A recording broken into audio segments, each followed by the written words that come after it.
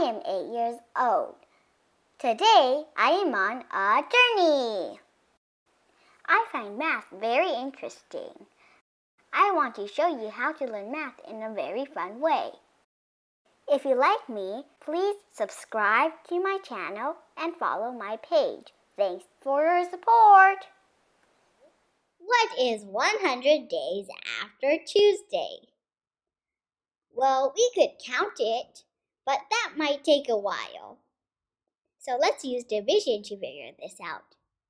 100 divided by 7. Here is my long division. 100 divided by 7 equals 14, remainder 2. So back to our calendar. We use September 8th as our Tuesday. The quotient 14 means 14 7 days. And again, it's still Tuesday, but in another month. To make it easier to show the problem, I put the Tuesday here. There is a remainder of 2.